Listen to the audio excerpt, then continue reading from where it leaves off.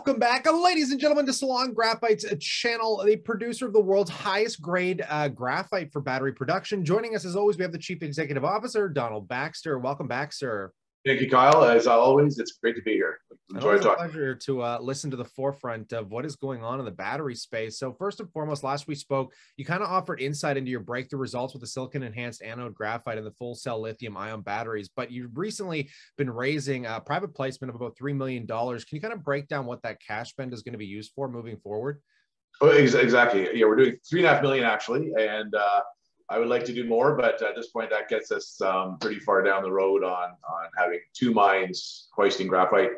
So the main focus is going to be is to step it up, and so I can talk about 2 producing mines, and then that just complements our battery work as we show our ability to produce, and then continue to expand those mines to 3, 4, 5, 6, and just continue to do that. So it's important to get this work done in Sri Lanka.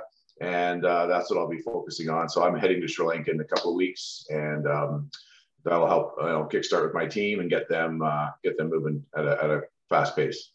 So you're getting back on the floor down there. Maybe we'll get some more videos and photos to see the progression.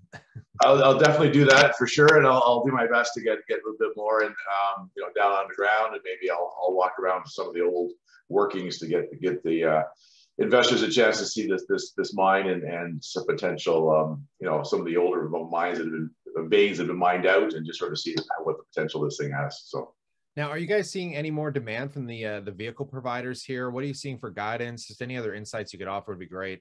Yeah, it's interesting. I was at a conference yesterday in Toronto, the first one. Benchmark Mineral Intelligence does these conferences, and they haven't done them since COVID, of course. So this is the first live event, and one of the benchmark analysts was presenting, and they talked about all the battery materials, but specifically about graphite. She mentioned that, graphite has been pretty much the most overlooked material in the battery space. And she says people are just starting to realize how, it's been overlooked, and this exponential demand of this battery anode graphite, how it's coming, and it's just coming full force. So the OEMs are taking more active role. And I've talked to a lot of people, and I said, look, we're having conversations with OEMs we would never have had a year ago.